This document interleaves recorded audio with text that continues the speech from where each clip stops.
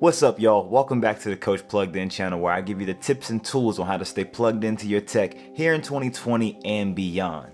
So Apple just came out with iPadOS 14 and iOS 14, new watches, and 2 new iPads. So today I'm going to be giving you 3 categories of my favorite tips for turning your iPad Pro into your everyday laptop computer. Also, if there's any part of this video that you would like for me to go in more detail, just leave a comment below and I will get right to that, because this right here is going to be more of a broad way that you can use your iPad Pro as a laptop, but I can go into more detail of how I specifically do it myself. So with that being said, let's plug in.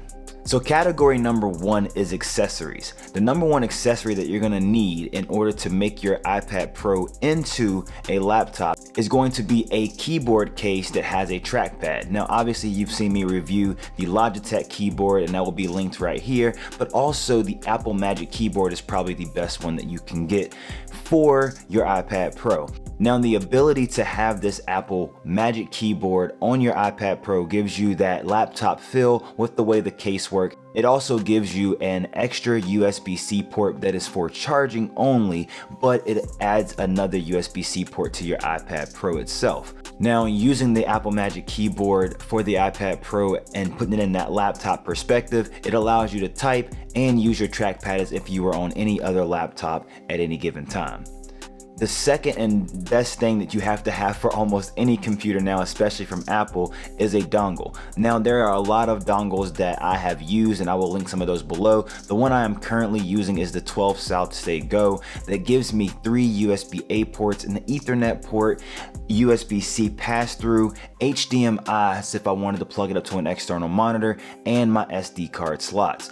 This right here gives your iPad Pro more power to do the things that you need to do if you're looking to use it as a laptop. Now, if you're thinking about Apple's laptop options, all of them are going to need a dongle in some way, shape, or form anyway. So having that dongle for your iPad Pro is even more accessible now, because now you can use it the same way you would have to use it if you had a laptop. And thirdly, this is not something that you would actually need, but this is something if you wanted to take your iPad to the next level, you could, and that is a wireless mouse. Now, using the trackpad is great, but having a wireless mouse also gives you that other feeling of, hey, I can plug this up to an external monitor, and even also having an external keyboard. But having that plugged up to an external monitor, you don't have to use that small trackpad that comes on the iPad Pro Magic Keyboard case. But having that mouse allows you to do a little more things. Now, if you're looking to do video editing with your iPad Pro and you want to also have a mouse, then I would opt for having the Apple Magic Mouse, because you can have all of these swipe gestures using that Magic Mouse. Now, personally, I use an MX Master 2S, but I have shown you on my channel that I did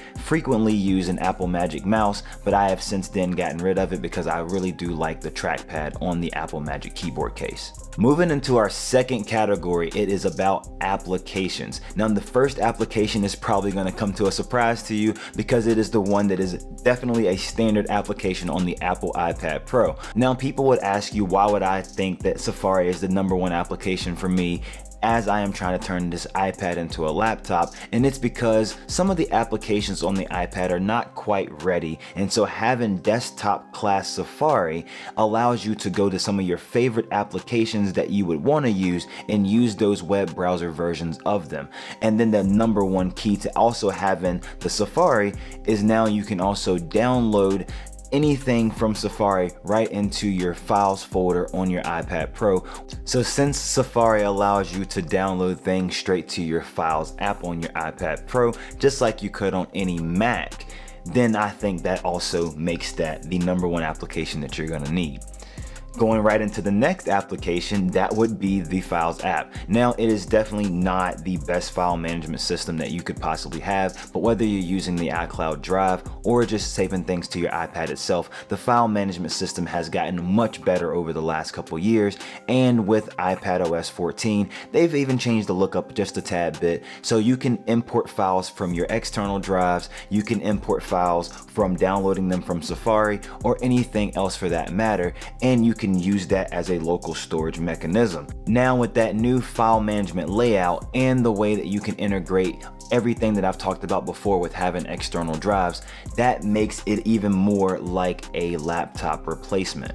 And the third and final app that I'm going to talk about right now is an app called Shiftscreen. So if you're a person that you are on the go all the time and you're doing your laptop type work, then that's great. But when you come home to your office, or if you're in an office setting and you want to get more real estate with your iPad Pro, Shiftscreen is the application that allows you to use any external monitor and you can have that full screen real estate. I know for myself, I have an ultra wide monitor, and so if I wanted to do anything on the web browsing platform that I wanted to go on there, maybe do like a Google Doc, or maybe even use the Microsoft Suite on there, or even if I wanted to watch a YouTube video full screen, I can do all of those things right from Shiftscreen. It is integrated with a lot of applications such as some of your favorite productivity apps, but the best thing that you can do with your iPad Pro is that you can plug it up to your external monitor and being able to use it in a full screen capacity like you would a laptop. As of right now, this application is the only application that I'm talking about that's a paid application, and it's only $5, and the developer of this application has went through many updates and continues to update the application frequently.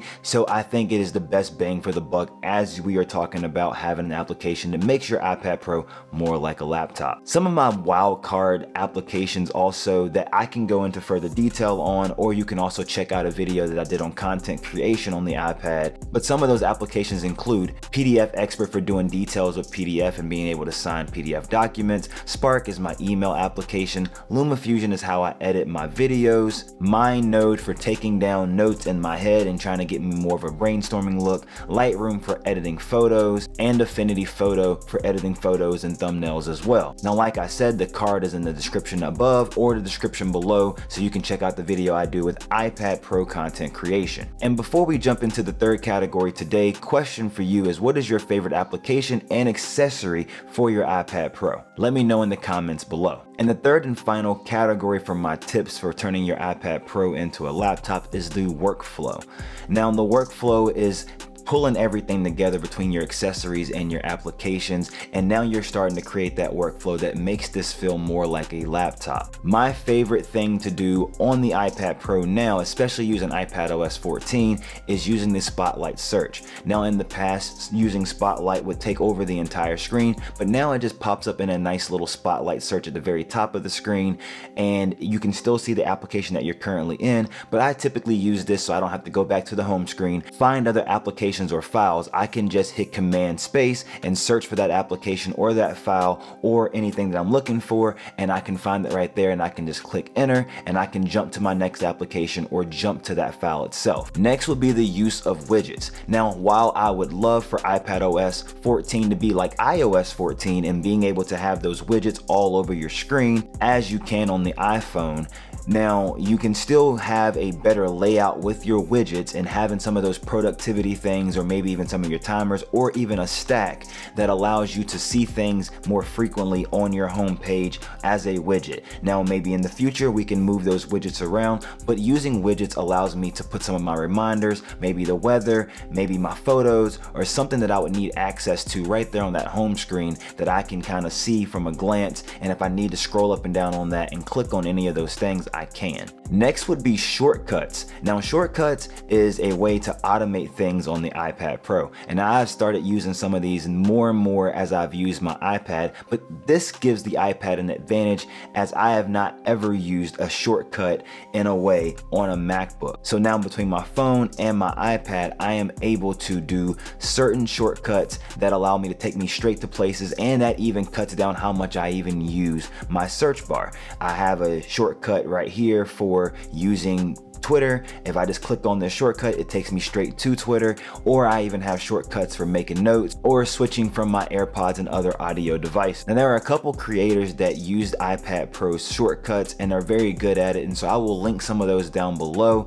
and it helps you with the workflow of your iPad Pro for turning it into an iPad. And last but not least is the gestures and the commands. Now, if you hold down the command key on the iPad Pro on the home screen or on any application that it has commands commands for, you can see all of the commands that the iPad has, which makes your workflow much faster. Also, with having that Apple Magic Keyboard or a keyboard that has a trackpad on it, you can see the gestures that you can do with having that keyboard case with the trackpad. I know that you can use 3-finger, 2-finger gestures, swiping over, swiping up, swiping down, and those things allow you to have a much better and easier workflow. So check out some of those gestures and commands just by hitting that command key or going into your menu and seeing the gestures for the trackpad itself. So those are my favorite tips for how you can turn your iPad Pro into your everyday computing device here in 2020 and beyond using iPadOS 14.